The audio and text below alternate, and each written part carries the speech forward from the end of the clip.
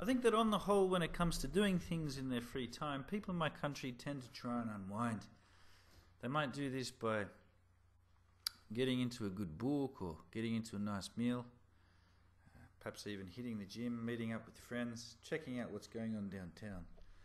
In terms of who tends to do what, I think regarding the elderly, they obviously do things that are a bit more passive. For example, they're more likely to have guests over. If they do go outside, it's probably going to be for a leisurely stroll. As far as younger people are concerned, well, on top of doing things like hitting the gym, as I mentioned before, they might also hit the clubs, or if they do get out, it's not going to be for a leisurely stroll, it's going to be for a brisk walk or rollerblading or something more energy consuming. But in general, all of these things are aimed at helping people relax and appreciate the free time they have.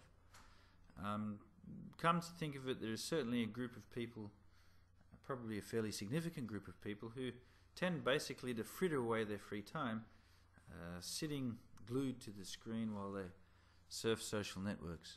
The classic example of this would be myself.